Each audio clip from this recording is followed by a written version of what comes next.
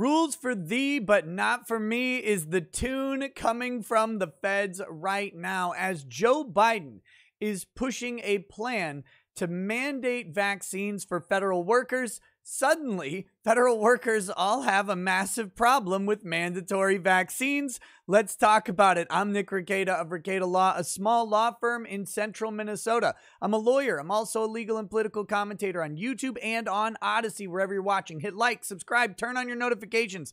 Don't miss any videos. All right, Biden's planned vaccine rule meets resistance from large groups of federal workers. Groups representing law enforcement, postal workers, and IRS managers all issue statements raising concerns about a government mandate. Not just them, also teachers' unions. See, it turns out that it's really strange when you mandate something, people suddenly have a resistance to it. They're like, wait a minute now. Like, okay, I'm cool with the thing, but now the government's telling me I have to do it. I'm not the biggest fan. Let's take a peek at this. This is killing me. This is great because this is what I've been saying all along. Hey, how about you just don't make it mandatory though? Like just let people make the choice. Like let them talk to their healthcare provider and let them get the information that you put out. You can put out your cool government information or whatever, and then people can just make their own decisions, almost like freedom exists or like liberty or something. But recently we've got a DOJ letter saying that they're determining. Now, this doesn't mean much other than it's what they determined. The DOJ has determined that vaccine mandates are perfectly legal, both in the private sector and the public sector.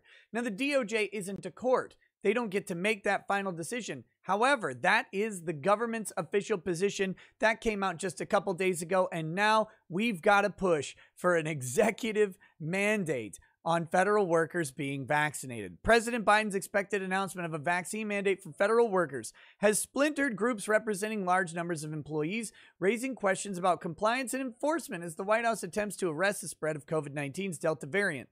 Some sectors of the federal workforce, including groups of disparate as law enforcement officers and postal workers, raised immediate concerns about the requirement, sending an early signal of looming problems. Federal Law Enforcement Officers Association, which represents more than 26,000 feds, has blasted the idea, saying that it believes requiring vaccines represented an infringement on civil rights.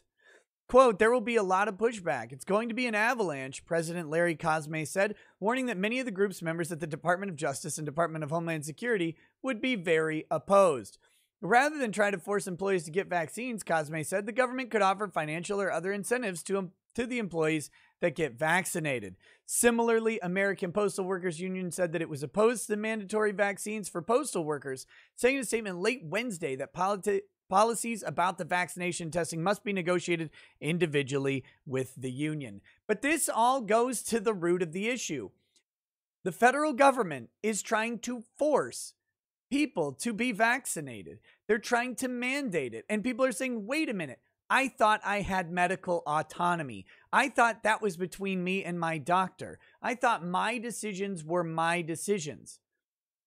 And the interesting thing about that is, vaccination tends to benefit the person specifically. And what happened to things like personal responsibility and accountability? Those are long gone. Those are long gone in 2021 America. You don't get to make those decisions for yourself, but don't worry. The government is here to make its decisions for you, or make your decisions for you.